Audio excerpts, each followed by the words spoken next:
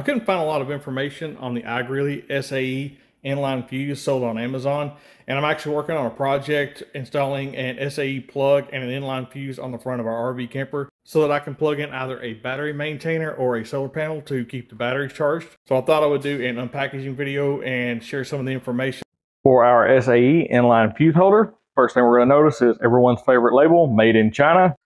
And it looks like the ground is actually made directly into the plug. The plug does have a pretty nice kind of a medium textured rubber cap.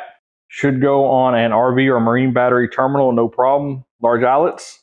And the fuse holder does come with a fuse already installed, and it does have the large 30 amp installed into it.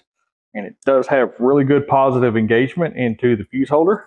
So the measurement from the fuse holder to the eyelets is about 16 inches.